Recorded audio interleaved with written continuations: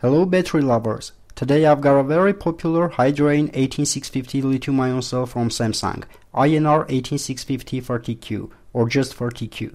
It supports continuous discharge current up to 15 amps and can be discharged down to 2.5 volts.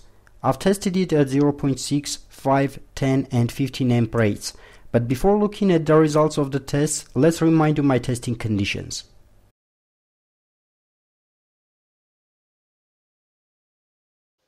All the tests were done using a special battery tester, the ZKE-Tech EBC820, which supports 4-wire measurement, discharge current up to 20 amps, and it can be connected to a PC for building crafts. I've upgraded my battery holder to the version 3.0. I have made contact pads from 0.5mm pure copper sheet.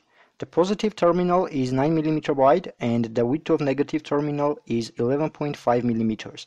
The pads are designed to provide good connection even with batteries which have deep placed positive or negative contacts. I've followed all the prescriptions of the IEC 61960 standard concerning battery's capacity measurement. The surrounding air temperature was 20-25 centigrades, and before each discharging cycle, the battery was charged at its standard charging current, which is mentioned in its datasheet, and after that it was left for 1 hour minimum, as the standard requires. After discharging cycle, the battery was again left for 1 hour minimum.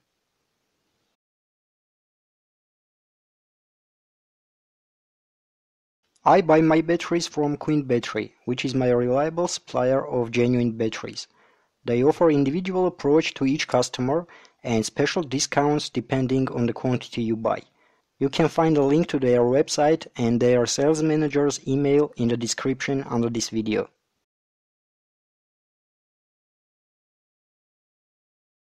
The cell which I've tested has the following marking: INR18650-30Q Samsung SDI 146.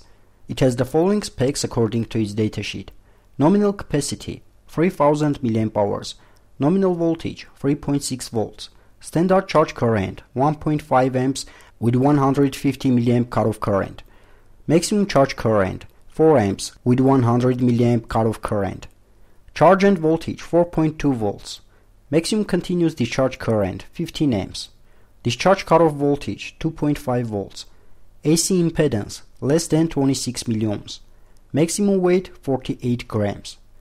The measured weight of my cell was 45.6 grams, and the measured DC internal resistance at 3 amps in fully charged condition was around 16 milliohms.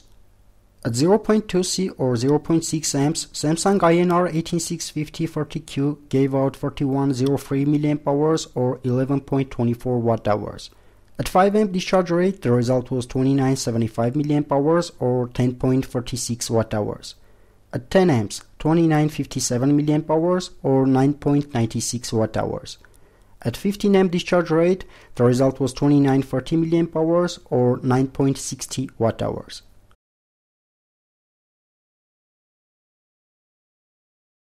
At the end of the day, there is no surprise.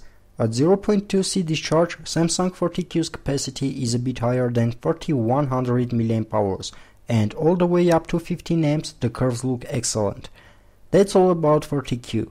Hit the like button if this video was interesting and useful for you. Subscribe to my channel and click on the bell to be notified about new videos. Bye bye.